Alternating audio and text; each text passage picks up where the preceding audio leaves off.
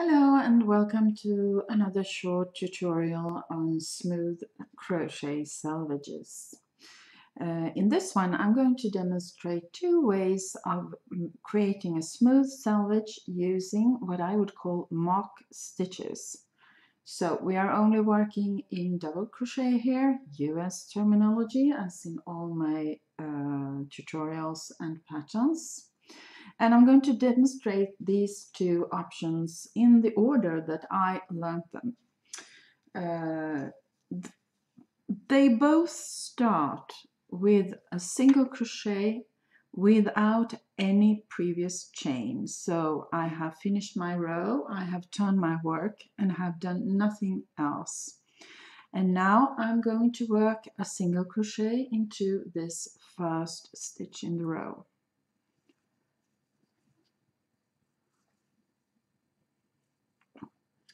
So as you can see, this is really a normal single crochet, sitting a bit on its side since it's pulled down, having no chain at the beginning of the row. But it's not high enough. We need this to be high, just as high as the double crochet, or almost as high as the double crochet coming after it. So to compensate for this lack in height, we are just going to chain one. And then we are going to continue the row.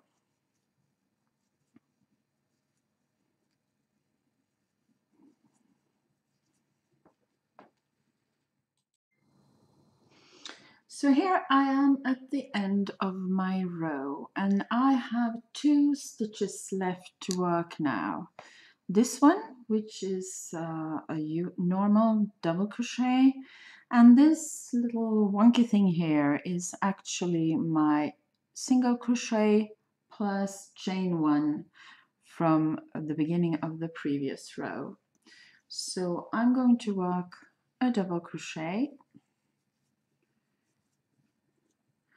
and then I'm going to insert my hook through this chain. I'm seeing the back of the stitch. I'm going through the back of the stitch, putting my hook under through two strands in order to make something solid and good.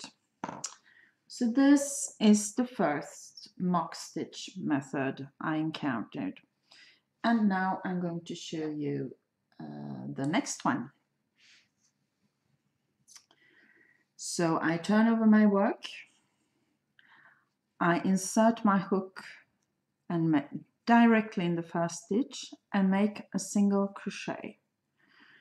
And now again I have this single crochet sitting a bit sideways. So this is the top of the stitch and this here is the left leg of the stitch. And this is where I'm going to work yet another single crochet. So I insert my hook under this leg, I pull up a loop, and I complete my single crochet. So I have two single crochets stacked on top of each other, and here the tops of the stitches are here. And I work yet another, I work my first real double crochet, so you can see how the second single crochet, the top, kind of folds over to shape a top of this mock stitch that looks very much like the top of any other stitch. And now I'm going to finish this row and work back so we can see how we work into this on the following row. So here we are at the end of the following row, so we can see what it looks like when we come back and we're going to work into our stacked single crochets. So this is the last, next to last stitch. It's a normal DC, so we're going to work into it here. And as you can see, these stacked single crochets look very much like just another stitch, so they're easy to spot and there's less risk of not finding them and losing track of this last stitch. So I only do 1 double crochet in this one and 1 double crochet, taking both strands of course, in this last one. So I think you can use any of these two techniques depending on which one you find it easier to do, but I wanted to make a comparison. So I made this swatch, and actually it's very slight, but you can see it perhaps better on this side.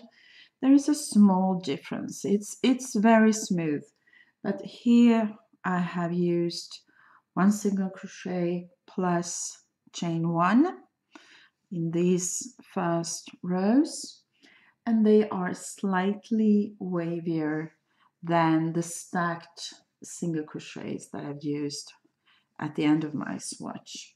So this is also a fact to take into account, and you can try for yourself. Perhaps your result will be a little bit different than mine because we all crochet differently. So this video is a pendant to my January 2020 newsletter. I'm currently doing a series in my newsletter on crochet fundamentals. You can find the link to subscribe to my newsletter and to receive monthly tutorials directly in your inbox below the video. And if you enjoyed it, of course, don't hesitate to give it a thumbs up, subscribe, and click the bell to get notified when I put up a video again. Thank you. Bye-bye.